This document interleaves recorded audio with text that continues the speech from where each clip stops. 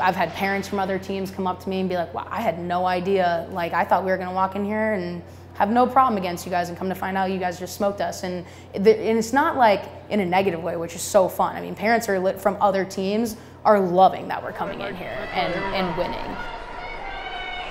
Nice,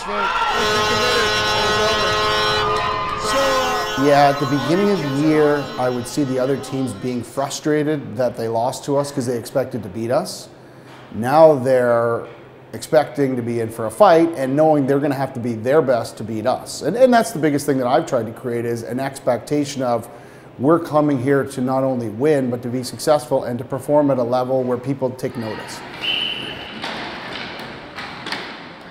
I remember when we would go play even boys teams, they would kind of say like, this is the easy win for us, this is the part where we don't try, or when we get to make fun of girls hockey. And now when people play us, it's actually something they have to prepare for and they take seriously, and that we are a team that can take home the banner and take home a championship. And I really like how we are seen as, you know, serious women's hockey that can actually go somewhere else and win. Last year when we played, a lot of the teams we played, we got creamed by them.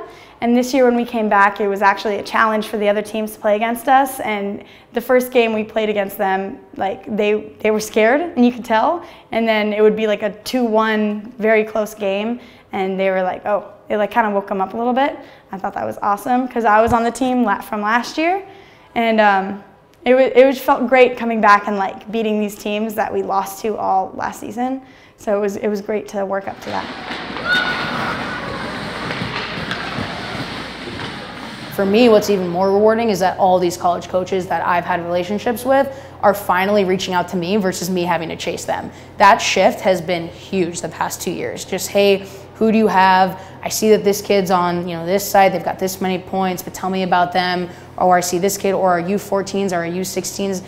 Coaches are noticing us as an association. We've been really leading by example, and I think that makes one of the biggest differences, not only how we're playing on the ice, but also how we're making a change in the hockey community on this side of the country. She's shown me where I can go and what teams I can play for and all that. So she's helped expand my world and like my thoughts on college hockey. Instead of thinking just going and playing ASU, I can go out of state and go play for like Boston College or something if I wanted to. They look up team stats and they look up player stats, and they might have that same mentality like, oh, I'm from Arizona, you know, we're an underdog, but just trying to, you know, show them that they're great players, they're great hockey players, they're on this team for a reason, we're a top 20 team, so just constantly reminding them and pushing them to be the best player they can be, and then ultimately our team.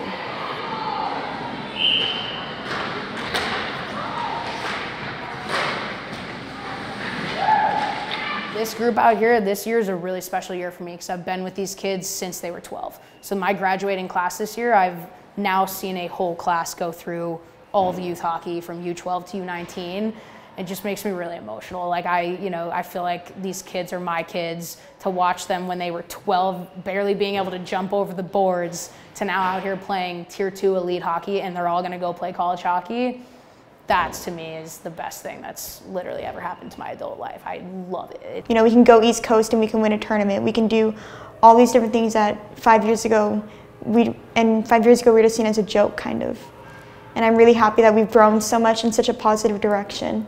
To me, I always say every day is really new, and to spend my entire life in the game and to now every day come and say, I've never seen this before, because it's just different. It's different the way it's presented, the way it's developed, the way it's responded to, the way they look at me. And I see it in their eyes and they now believe. And that's the biggest thing, the goal that I had for them was they now believe in themselves and they carry that confidence, and it transitions into many other facets of their life. I would say that's my biggest rewarding thing, is just the fact that I'm finally now seeing my first official core group go off and graduate, and their development has been insane. So I'm so excited for the rest of our girls and everybody else that's going to go through that too, and some of our younger coaches that are going through what I was going through 7 years ago. It's fun to watch that as well. And so yeah, so that's probably my best answer I can give you.